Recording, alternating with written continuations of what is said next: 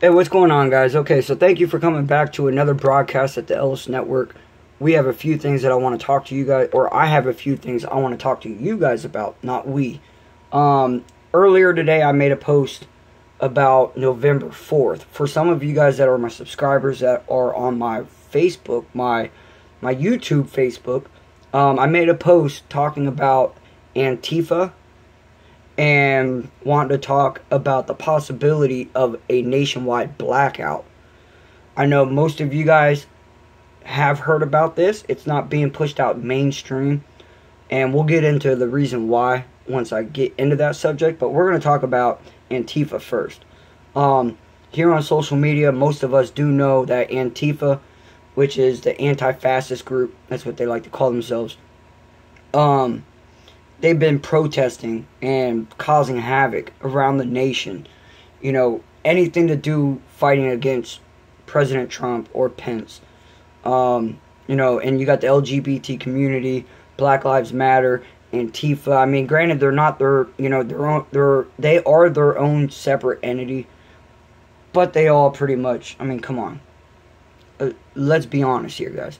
Alright, so anyways, I found this out about a month ago, and I wasn't going to bring it out. I wasn't going to talk about it because, you know, it's something out of a fairy tale. I mean, we do know that these kind of things do happen in society, but here in America, I would have just never thought we would be there. I don't think I would. I never thought I would see that. And here we are. You know, the fairy tale image of a civil war breaking out in America is actually really real. It's being talked about everywhere. Whether or not you're at alternative news sources, you're getting your news from Google, Yahoo, CNN, Fox, you know, C-SPAN, anywhere that you can get your news from, it's in there. And they're all saying pretty much the same thing. Now, again, you guys know how I do. Anything that I'm bringing to you guys, I try to bring the facts to you guys. So I'll post the links in the articles of the articles in the description, and you guys can read them. And then come up with your own opinion. Again, right now I'm looking at refusefascism.org. I believe that's Antifa's home webpage. And, you know, regarding November 4th here, I'm going to move you guys over here so I can see my screen a little bit. I got you guys propped up against my screen of my laptop. November 4th, they're calling for the start of the end. It's being talked about, you know, civil war. And I'm seeing from both sides, you know, if Antifa actually shows up November 4th and actually starts protesting, you know, I see a lot of the alternative right groups, you know, feeding hate with hate. So basically, you know, there's that idea. Now, people, you know, they don't, for the ones that really have not paid attention or don't really know what's going on with the idea, let me shed some light on to the idea for you guys. Again, this is from refusefascism.org. I believe it's Antifa's main webpage. On Facebook, they have 37.2 thousand followers. It has a share button for Twitter, but Twitter's not showing us how many shares it has, or tweets, or hashtags. So, I mean, that's just on Facebook alone.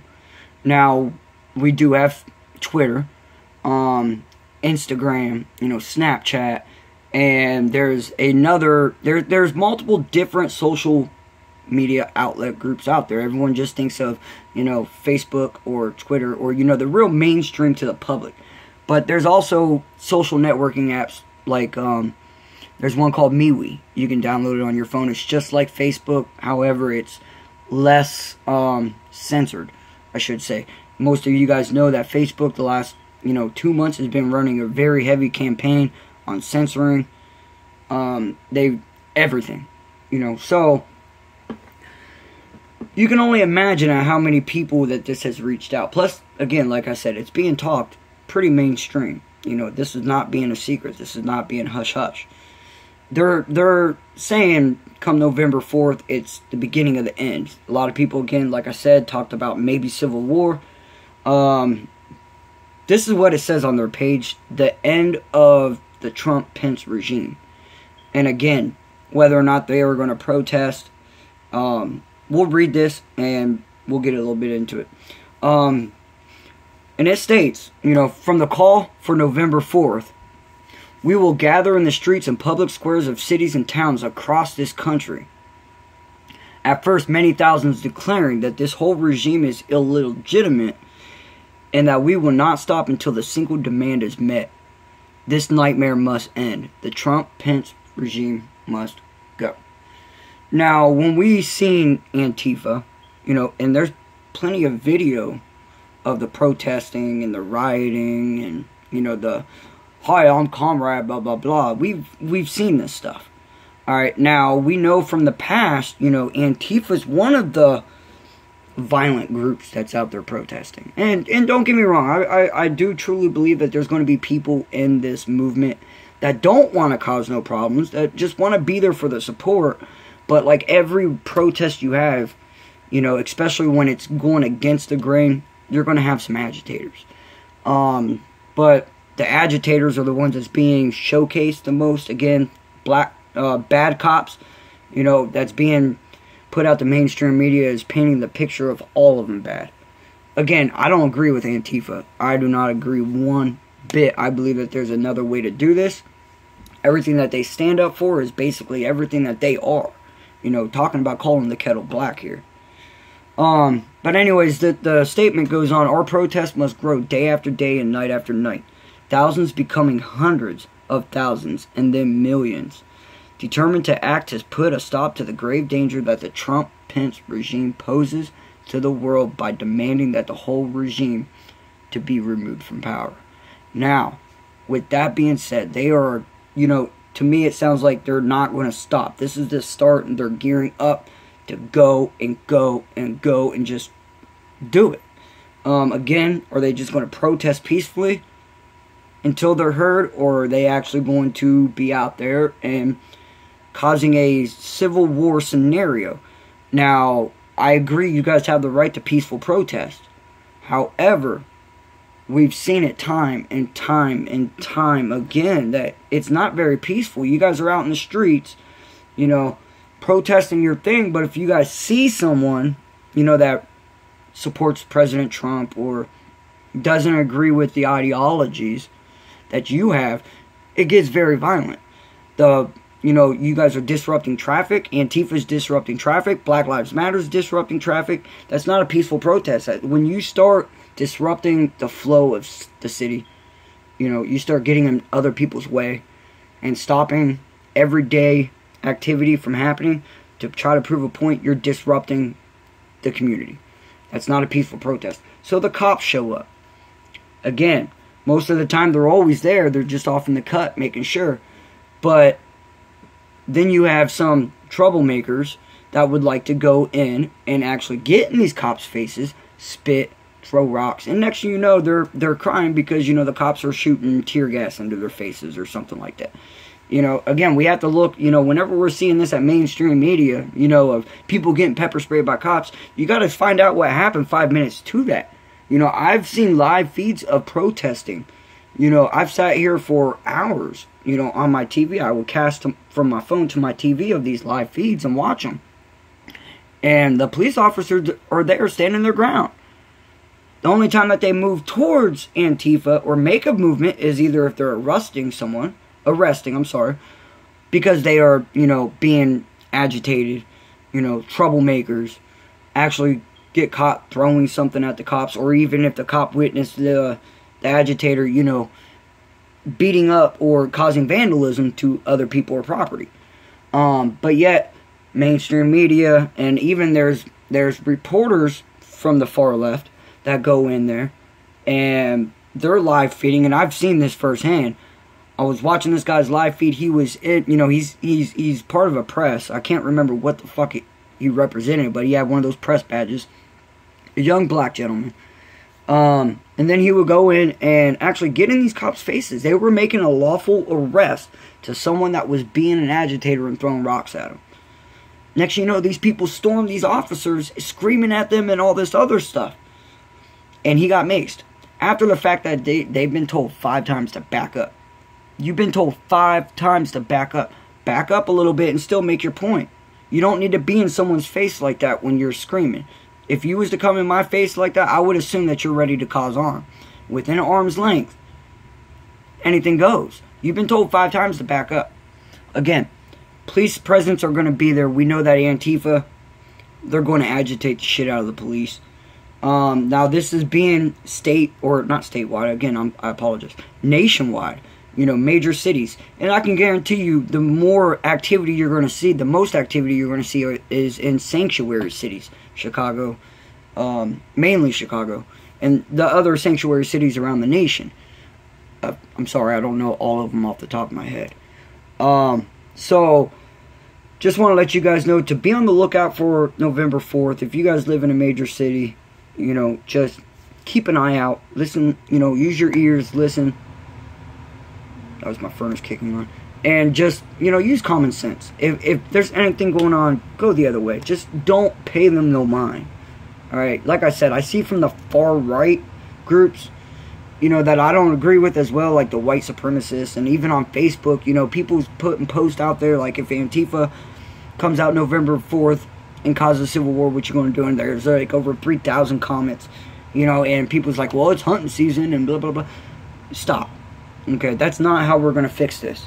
And even if they do happen to succeed in their goal here to overthrow Trump and Pence, everyone thinks, liberals think that America will go back to its normal self.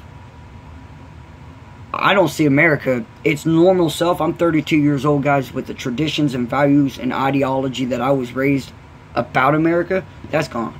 That's gone. We're not going to get that one back at all.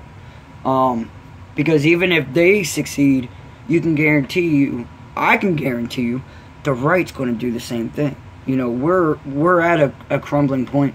You know, people have asked me plenty of times, you know, well, what do we do to go fix this? I think that we are at a point to where it cannot be fixed. If you fix one thing, you're going to upset the other one, and they're going to cause havoc.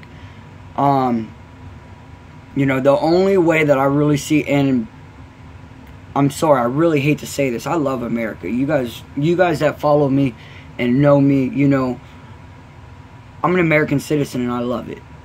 But the only way that I see this ever getting better and back to basics of what it's about to be an American is the whole system has to crash at this point and start fresh. And that sucks. Because even, like I said, if Antifa succeeds, you're going to have the right and the far right coming out. And next, you know, I mean, it's just going to be a vicious cycle. And then how far is Antifa willing to go before they just say, you know what, it is what it is. He won the elections. Let's just support him. You know, he's only going to be with us for 4, maybe 8 years. That's a small fraction of your guys' lives, okay? Guys, I went through 5 presidents.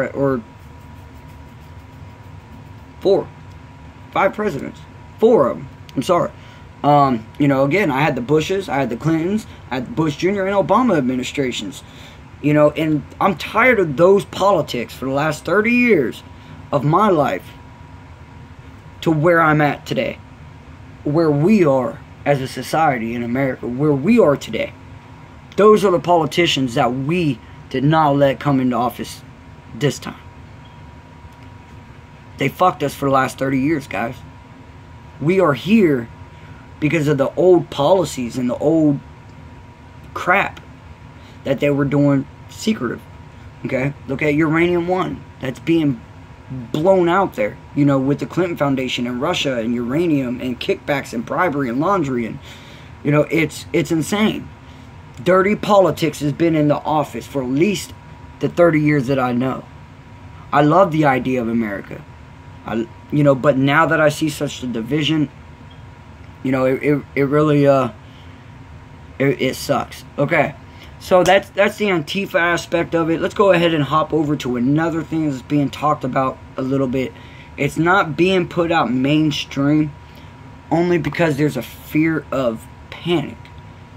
And, alright, so any of you guys that follow alternative news, or, you know, do your research, there's a plan, and I find it, you know, and I'm not the only one that finds it a coincidence, you know, as if you should say, you know, but the Department of Defense here in America, plans a solar storm-based national blackout drill during the Antifa protest.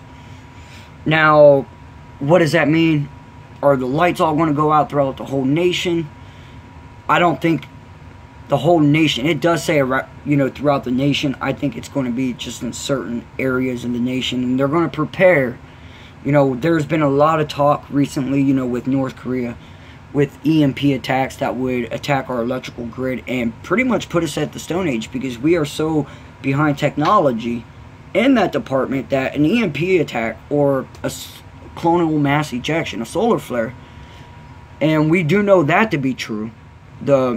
A major colonial mass ejection happened in the 1800s. It totally wiped everything out, put the world back in the darkness for a minute. I can't remember what the technical term was. I should have went and did the research so I could bring it to you guys, but most of you guys know what I'm talking about. So they're planning on doing a drill, and it's going to affect landlines, radios. It's going to affect cell phones, internet connectivity. Let me go ahead and read a little bit of this article. Again, I'll post it in the description. You guys can read it. And this isn't being brought out mainstream. It's not being talked about on television, per se, because of the idea of a nationwide panic. Can you imagine having a nationwide panic at the same time Antifa's out in the streets? I mean, it's really a worst case scenario. So I really hope that the Department of Defense really got what they're about to do, if this is the case, really on lock. FEMA, I mean, there's too many coincidences going on here. Alright, so we all know that a coronal mass ejection is a big sunspot in the sun. It shoots out gamma rays and radiation, and solar winds pick up, and it attacks our magnetosphere. That's what would cause, earthquakes and stuff like that. But we also know that if there's one powerful enough, could actually penetrate, and it would destroy any kind of electronics. Same as an EMP, an electric magnetic pulse. And it's being said that North Korea, has the technology. They have these satellites up in space that orbit the United States, I believe, 3 or 4 times a day. And they're saying that these satellites are equipped with that technology. That has yet to be seen. But we also know that, it's not uncommon, and especially nowadays. I'm sure someone has the technology to do this. But even if no one did have the technology, we have to worry about the sun. The sun itself is its own destruction. So they're going to actually run drills. And this drill is going to last for 2 days. November 4th, 5th, and 6th. The 4th through the 6th. And again, like I said, it's going to be disrupting radios and cell phones and landlines and internet. And I don't know if the actual electricity is going to go out. Like, we're going to be sitting in the dark for 2 days with no food, nothing like that. I don't think they're going to do that. I think they're really going to focus on the communications part, because if we lose power, if we lose the lights, it would still be a good idea to have radio contact. So it's going to be real hard, if Antifa does do this. It's going to be real hard, especially if the Department of Defense does this, because again, they're going to be putting a nationwide blackout on a lot of communications. You're going to have agitators out in the street rioting and protesting, and then beep, beep, I can't radio and back up, or so I'm sure that they have something in plan to balance that out, and I really hope they do, because if both these things happen at the same time and they really don't have their shit together, it could get really bad. But this article basically talks about what they're, I just pretty much summarized it, so I don't even really have to read it. I'll post a link in the article and you guys can read it yourselves. But like I said, I mean, Antifa, November 4th, Department of Defense, November 4th. It's weird. It's weird, guys. So, again, November 4th, if you guys live in major cities, and you guys really believe the Antifa rhetoric that's going on, please be careful. I would like to think that they're not, but we've also seen that they've always made good on their threats and their, promises. So I can only imagine that they will be out November 4th and in big numbers. Again, if you guys are in major cities, be careful. Use common sense. listen and just, have eyes on the back of your head, I guess, especially if you support Trump.